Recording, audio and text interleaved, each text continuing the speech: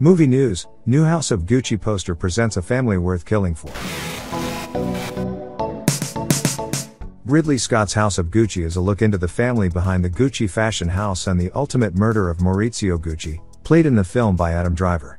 In a new poster for the upcoming drama, we get to see the Gucci family together, staring at us over the title, and naturally dressed impeccably. Written by Becky Johnston and Roberto Benevegna, the movie has an all-star cast that is highlighted on the poster.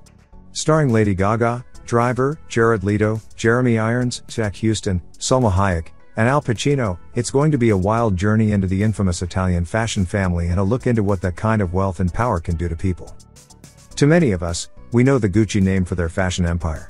They are the pinnacle of wealth and elegance, but in the 90s, they were thrown into scandal when Maurizio Gucci was murdered in cold blood and it was revealed that his ex-wife, Patrizia Reggiani, was behind it.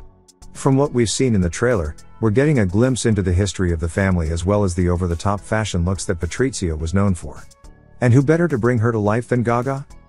With Leto giving us a performance that is unrecognizable to Gaga's Italian accent, we're in for quite a journey, and this new poster just feels like the right energy for Scott's version of the Gucci tragedy as well as what one would expect from a story like the murder of Maurizio Gucci.